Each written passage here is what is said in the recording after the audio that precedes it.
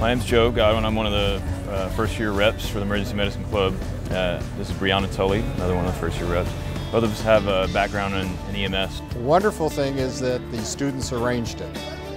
And that's really great that they were that organized and able to get that much done along with their studies.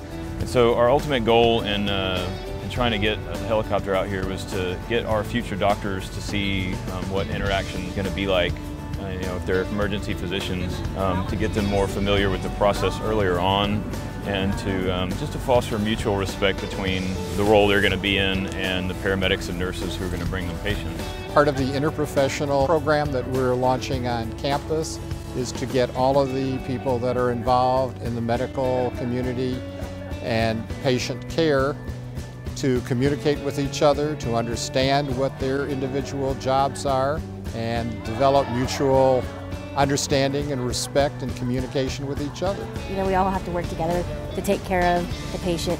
It's all about the patient. Everything that you do for the patient.